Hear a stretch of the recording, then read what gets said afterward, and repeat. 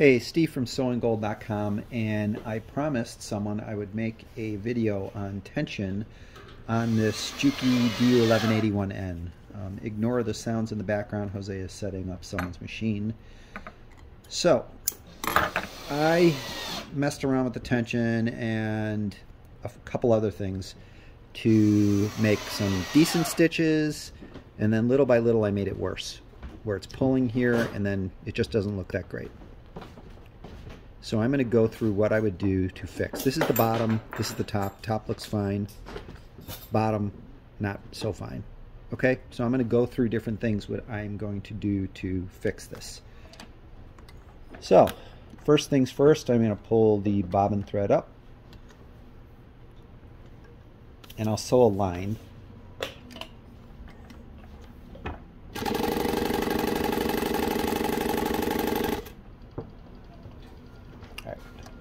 So this is my line. Doesn't look that great. We've got some stitches coming through to the bottom, so the bottom is pulling the top.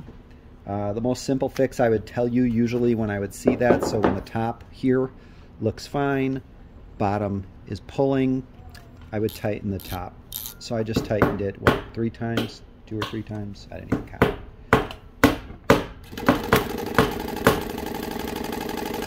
So now we're going to check it again. Top still looks good. Bottom looks a lot better, and that's all I did to it. This is going to be from not pulling the take-up up, and I'll explain that in a second. Let me get a new piece of material.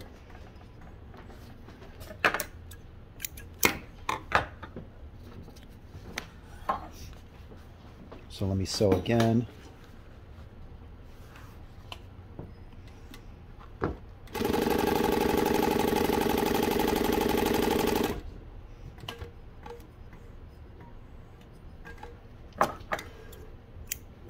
Alright, so there's our top stitch and there's our bottom stitch.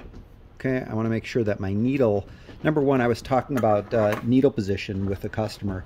They were getting angular stitches. That could be partly tension, but angular stitches is usually either the needle type. A lot of needles are right twist, some are not. This one's not a right twist. And the needle that came with your machine should not be a right twist. It should just be a straight needle. So just put it in where you've got the one long groove on the outside here facing to the left, and then the little groove at the bottom of the needle facing to the right. Make sure it's perfectly centered. Okay?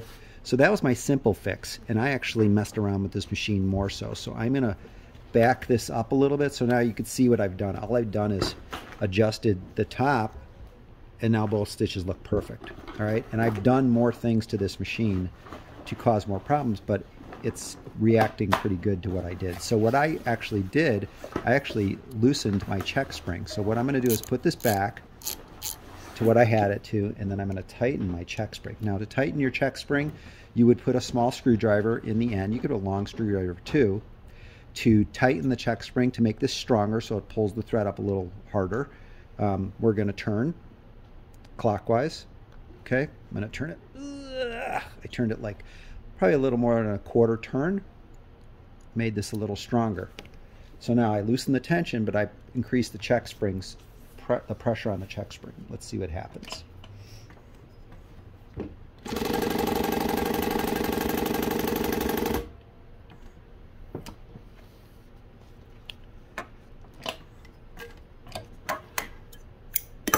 All right, top stitch still looks good. Bottom stitch, nope, doesn't look good. So when I adjusted that tension, so I'm going to go back 3 more turns. 1, 2, 3, and then let's see how that looks.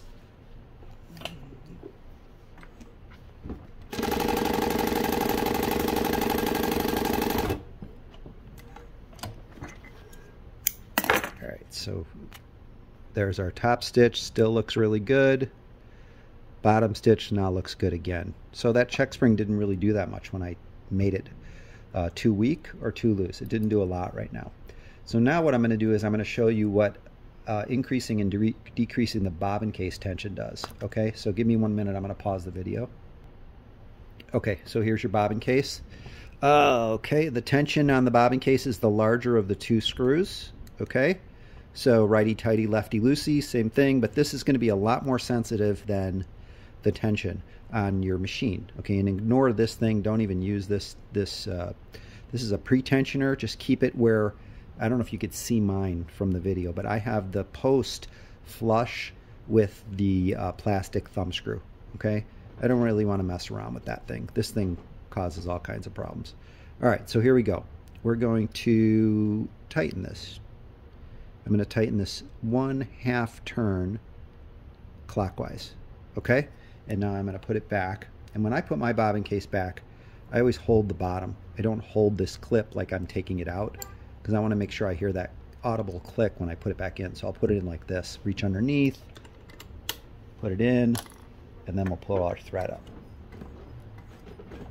And now we're going to see what adjusting the bobbin case tension has done. So remember, I did a 1/2 turn clockwise, so that means that I increased the tension on the bobbin case. So if it was me, what I'm thinking is I'm going to see some pull to the bottom. Okay. So now the top again looks fine, right? Bottom, not bad. It really didn't do much to it, and that was a 1/2 turn. All right. Let me get some thinner vinyl. This is a little thinner. It's also a little stickier feeling, and I'm going to try that and see what happens.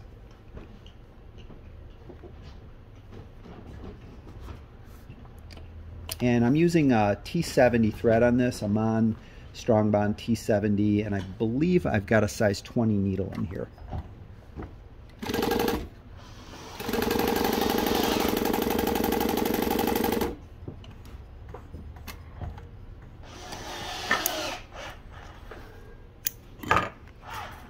Stitch looks different, got different material, so we've got a very nice stitch on the top, and the bottom looks pretty good. All right, let me make some more adjustments to the bobbin case so I can try and simulate that problem of the thread popping through because the bobbin case tension is too tight. So what I'm going to do here, I'm going to tighten the bobbin case tension. Remember, bigger screw, not the small one. Now I'm going to tighten it another 1/2 turn. Okay.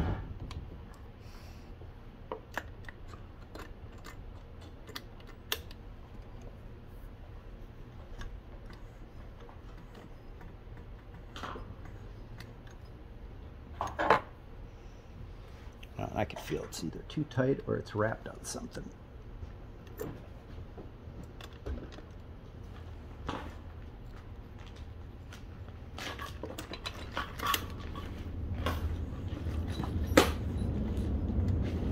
So something small like that would cause a big problem if it's not going to come out of there. Now I could feel this is really tight, so my assumption is I'm going to get a big problem, but maybe not. This machine seems to not have a lot of issues with tension. I don't know why, because they're all the same. Let's see what happens. All right, here we go. Top, bottom. Pulling a little bit. Let's try it on that brown. See what happens. But pulling a little bit. I could see dots on here. I don't know if you guys can see it. Let's try this brown stuff and see what happens.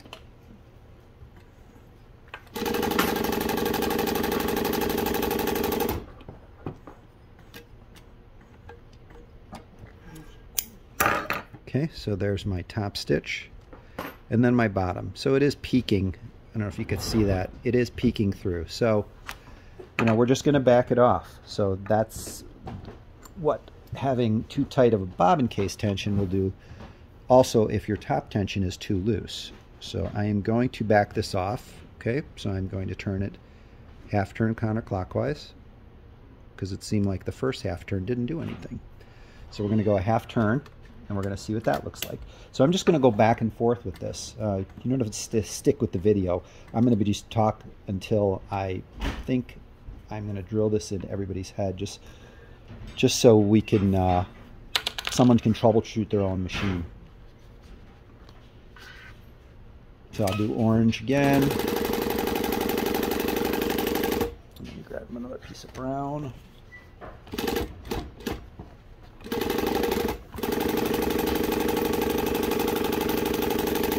And we'll see what both look like. All right, First we'll look at the orange. Bottom, top, both look really good. This one's my own. I've got my stitch length on 5, FYI. Okay. I've got the top there and the bottom there, so it looks pretty good. So doing that half turn was pretty good. So let me show you what having the top tension looks like when it's too tight. So, and I've seen this where people have a lot of this post showing. I've seen people really crank on this. And a lot of times the problem is their knee lift. There's not enough play in their knee lift. You want to make sure your knee lift, listen to my knee lift. Can you hear that? That's not even engaging the knee lift. You don't see the foot moving up, right? So it just has a lot of play in it. Once I do this, then it's going to go up. So I'm not, there's just, that noise is the play. It's not moving the knee lift at all, then I lift it up, okay? So we just want to make sure there's enough play in there. Otherwise, people are going to be tightening this tension forever and not getting tension at all. All right, so let's see what this does. It should pull the thread to the top now, okay?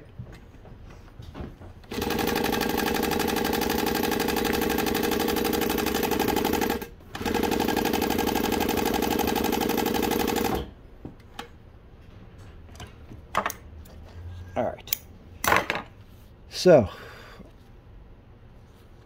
doesn't do much on this one, so not much on that one. Let's see what it does on this. A little bit. Actually, a lot of bit. Sorry, a lot of bit. So this, on this material, it's not nearly as bad, okay? So we could definitely see white here, right? We could see white popping through here, but on this one for sure we've got like a straight line. Okay, so that means that top tension is way too tight. Okay, bottom looks fine now, top. Okay, so now I'm going to back this off again. I like seeing almost, like I was telling you, this one would be flush. This one you could just barely have a little of the post out, but it's going to depend on the thread you're using too. T70, more than likely it's going to be like mine, where just barely a little of the post is showing. Okay, so we're going to do it right there. Now we're going to go back and see what it does again. This time I will try and remember which stitch I have sewn, right in the middle. All right, right in the middle. So it's actually right next to it. Now you can see how much nicer this looks than that. So that was the top from before. This is the top now. And then going back to here, this is the really bad top. And then this is the top now. Now this top is not perfect, but it's close. I could still see a little bit of dots coming through. So what I'm going to do here, I'm going to reduce this another, I'm going to do a whole turn. Okay. And let's go again.